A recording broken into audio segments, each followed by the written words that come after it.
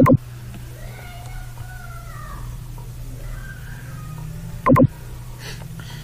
الله الرحمن الرحیم. السلام علیکم ورحمت الله.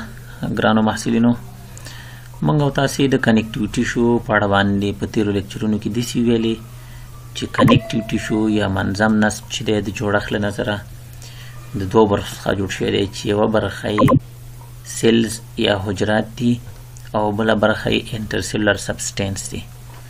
په مخکې لیکچرونو کې موږ او تاسو انټرسیلولر سبسټینس داسې ویلي یا بین الحجروي مواد چې دا د فایبرز څخه جوړ شوي دي او د امورفس مټیریل نه جوړ شوي دي او د ټیشو فلوید څخه جوړ شوي، چې فایبرز او امورفس مټیریل او ټیشو فلوید هر یو په خپل ځای کې تاسو ته تشریح شوي دي.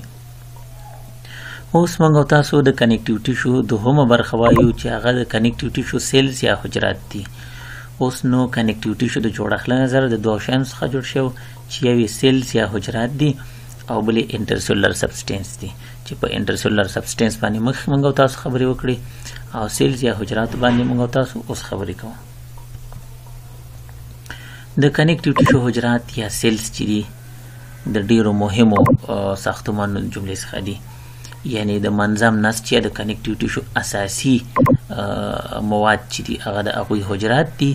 خو دا حجرات مخکې موږ او تاسو ویلي چې د کنیکټیویټي شو دا حجرات چې دي د یوې حجرې او بلې حجرې په منځ کې سپیس یا مسافه موجوده ده او دغه مسافه یا د خالیګاوې چې دي دا موږ ویلي چې د یو تعداد بین الحجروي موادو په واسطه باندې ډکې شوي دي. نو په دې خاطر باندې دغه سپیسونه یا خالیګاوې چې دلته موږ او تاسو ته ښکاره کېږي دا د حجرو په منځ کې په انټرسیلولر سبسټینس باندې ډکې شوي چې مخکې پرې موږ او تاسو خبرې وکړې. نن موږ او تاسو د کنیکټیویټي شو په حجرو باندې خبرې کوو چې ډېرې مهمې حجرې د کنیکټیویټي شو چې دي په لاندې شکل باندې دي. یو د حجرات د جملې څخه د فیبروبلاست په نوم باندې یادېږي چې د کنیکټیویټي شو یو فیکس حجره ده. مخکې موږ او تاسو ویلي وو چې د کنیکټیویټي شو حجرات یا سیلز چې دي دا په دوه ډوله باندې دي، چې یو ته موږ او تاسو فیکس سیل وایو چې زه باید دلته په اف باندې وښیم تاسو ته. فیکس سیل هغه حجرې دي چې هغوی ثابت دي، هغوی حرکت نه لري، هغوی په یو ځای کې پراته اوسي، غیر متحرکه. او یو قسم حجرات یې موږ او تاسو ویلي وو چې موبایل سیلز دي. موبایل سیل هغه حجرې چې هغوی متحرکه دي، هغوی د وینې په دوران په واسطه باندې ګرځېږي، د بدن نور برخو ته انتقالېدلی شي.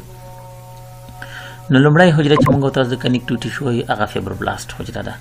بله حجره چې موږ او تاسو وایو هغه د مایکروفاج په نوم باندې یادېږي. بله حجره چې موږ او تاسو پیژنو هغه د پلازما سیل په نوم باندې یادېږي. بله حجره چې موږ او تاسو پیژنو هغه د ماسټ سیل په نوم باندې ده. بله حجره چې موږ او تاسو پیژنو هغه د پیریسایټ په نوم باندې ده. او بله حجره موږ او تاسو چې پیژنو هغه د فیټ سیل یا اډیپوسایټ په نوم باندې ده. او اخرنۍ حجره چې موږ او تاسو پیژنو هغه د لیوکوسایټ په نوم باندې ده. دغه ټولې حجرې دلته تاسو ته په شکلونو کې ښکاره کېږي. دلته تاسو ته په دې شکل کې مایکروفاج ښکاره کېږي، دلته تاسو ته فیبروبلاست ښکاره کېږي، بیا دا په پخې حجره باندې بدلېږي چې هغې ته فیبروسایټ ویل کېږي. دلته تاسو ته په څلورم نمبر کې چې دی لیمفوسایټ ښکاره کېږي، دلته تاسو ته کوچنی لیمفوسایټ ښکاره کېږي، دلته تاسو ته پلازما سیل ښکاره کېږي، دلته ایزونوفیل تاسو ته ښکاره کېږي، دلته تاسو ته پیګمنټ سیل ښکاره کېږي، او په دې اخرنۍ حجره کې تاسو ته اډیپو سیل ښکاره کېږي یا فټ سیل ښکاره کېږي. دا ټولې حجرې چې دي د کنیکټیویټي شو د اساسي ساختمانونو یا د منظم نسج د اساسي حجرو څخه عبارت دي. فیبروبلاست چې دا لومړنۍ حجره ده چې دې ته موږ او تاسو فیکس سیل وایو. مایکروفاج چې دا یو بله حجره چې ته موږ او تاسو موبایل سیل وایو. پلازما سیل یو بله حجره چې موږ او تاسو ورته موبایل سیل وایو. ماسټ سیل یو بله حجره چې موږ او تاسو ورته موبایل سیل وایو او د فیکس سیل په جملو کې هم راځي. پیریسایټ یو بله حجره ده چې دې ته موږ او تاسو فیکس سیل وایو. فاټ سیل یا ډیپوسایټ یو بله حجره ده چې د فیکس سیل په نوم باندې یادېږي. او لیوکوسایټ یو تعداد نورې حجرې دي چې د موبایل سیل په نوم باندې یادېږي. هر یو یې موږ او تاسو جدا جدا مطالعه کوو. لومړی حجره چې موږ او تاسو ګورو ډاکټر صاحبانو د هیسټالوژي د نظره یې مطالعه کوو هغه د فیبروبلاست په نوم باندې یادېږي. د فیبروبلاست حجرې منشا یا اوریجن د کوم ځای څخه ده؟ د میزانکایمل سیل څخه ده. میزانکایمل سیل عبارت د هغو حجرو څخه و چې دوی د میزوډرم څخه منشا اخیستې وه. مخکې موږ او تاسو ویلي وو چې میزانکایمل سیلز پرایمیټیو مدر سیل دي یا لومړنۍ مورنۍ حجرې دي یا پرایمیټیو ډاټر سیلز دي. لومړنۍ هغه حجرې دي چې دغه میزانکایمل سیل کولی شي چې د کنیکټیویټي شو نورې حجرې جوړې کړي. نو د فیبروبلاست مورنۍ حجره چې دا میزانکایمل سیل ده، او د میزانکایمل سیل مورنۍ حجره چې ده هغه میزوډرم وه چې مخکې پې موږ او تاسو خبرې کړې وې. نو په اصل کې د فیبروبلاست حجرې منشأ چې ده دا د میزانکایمل حجرات د جملې څخه منځته راځي. د میزانکایمل په واسطه باندې تولیدېږي. د دې حجرې ساختمان څنګه دی؟ دا حجره چې ده په لویه اندازه باندې یعنې غټه حجره ده او د استطالاتو درلودونکې ده. یعنې معنا ده چې د حجرې ساختمان چې د بیرون نه تاسو ته ښکاره کېږي یو غټه حجره درته ښکاره کېږي او دغه راوتلي ساختمانونه چې تاسو ته ښکاره کېږي دې ته موږ سیل پروسس وایو یا ورته استطالات ویلی شو. کله کله موږ او تاسو دې پروسس ته یا استطالات ته پروجیکشن هم ویلی شو. سایتوپلازم یې که چېرې تاسې وګورئ ډاکټر صاحبانو د فیبروبلاست حجرې سایتوپلازم بیزوفیلیک دی. یعنې معنا ده چې که چېرې تاسو دا رنګ په آبي رنګ باندې ښکاره کېږي او کله چې یو سایتوپلازم په آبي رنګ باندې ښکاره کېږي نو موږ وایو چې دا بیزوفیلیک سایتوپلازم دی. هسته یې که چېرې تاسې وګورئ په بیزوي شکل باندې ده یعنې OV8 ده ګردانه ده او د دې هسته چې ده په بیزوي شکل باندې لیدل کېږي. د دې حجرې مسؤلیت یا وظیفه یا دنده څه شی دی؟ د فایبرز یا د رشتو جوړول دي او د بین الحجروي موادو.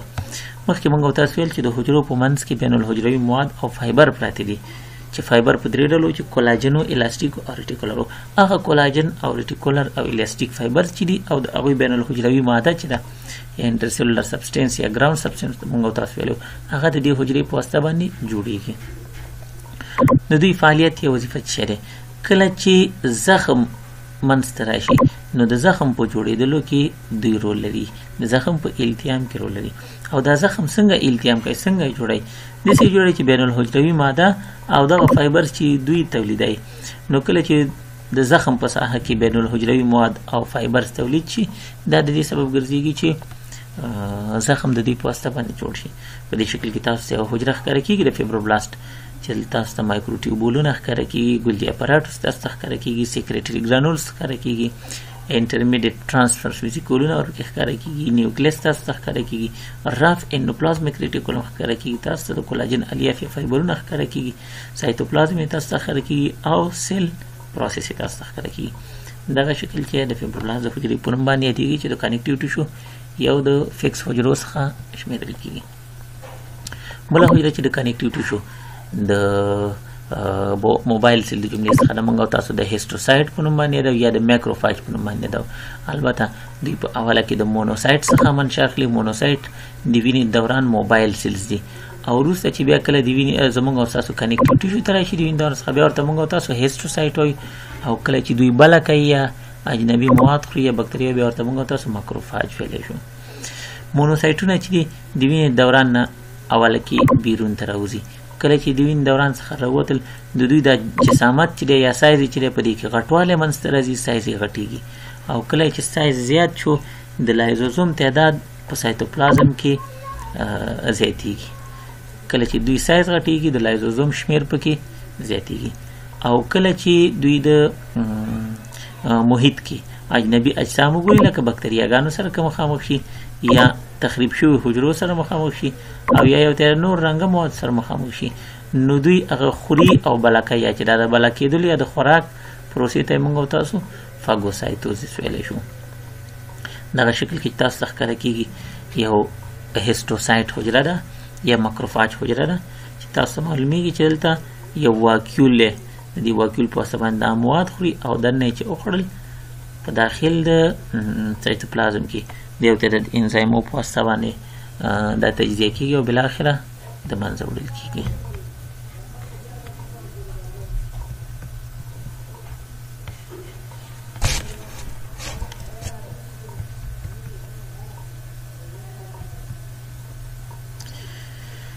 دې شکلونه کې تاسو ته ښکاره کېږي چې د هیسټوسایټ یا د ماکروفاج مختلف شکلونه تاسې وګورئ.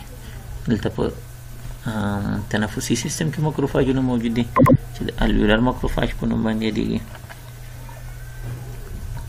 دا یې لومړنی شکل دی، دا یې الویولر ماکروفاج دی او دا یې یو بل شکل دی د ماکروفاج چې د بلې په حالت کې دی. تاسې وګورئ چې یو فارن باډي یا اجنبي جسم چې دی دوی غواړي چې بله کې ویې خوري او فاګوسایتوزیس پروسه چې ده سرته ورسوي. په کوم شکل باندې فاګوسایتوزیس پروسه سرته رسیږي؟ لومړی داسې کېږي چې دغه حجرې چې دي د ماکروفاجونو دوی کاذبې خپې پیدا کوي چې هغې ته موږ او تاسو وایو سوډوپوډیا یا کاذبې پښې ورته پیدا کوو.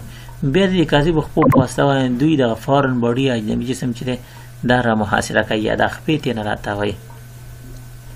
کله چې تېنه راتاوي کړلې دغه فارن باډي اجنبي جسم تاسو ته ښکاره کېږي چې دوی په دې خپو کې بند پاتې کېږي او بیا داسې کېږي چې دوی په خپله حجروي غشا کې یو واکیول جوړوي او دا واکیول چې جوړ کړه همدغه واکیول کې چې دغه کوم اجنبي جسم موجود سي دغه جسم ته موږ تاسو فاګوزوم وایو. فاګوزوم معنی بلا شوی جسم او کله چې لایزوزومونه د فاګوزوم سره یوځای شي بیا ورته موږ تاسو وایو فاګولایزوزوم کنه. فاګولایزوزوم په نوم باندې لري او کله چې فاګولایزوزوم منځته راغی نو د ماکروفاج په واسطه باندې انزایمونه پې ور اچول کېږي د واکیول داخله او دا د دې سبب ګرځېږي چې دغه کوم اجنبي جسم چې خوړلی هغه حل شي لایزیس شي او د منځه لاړ شي او کله چې حل شو د مرګ څخه وروسته د تجزیه کېدو څخه وروسته د اګزوسایتوز د عملیې په واسطه باندې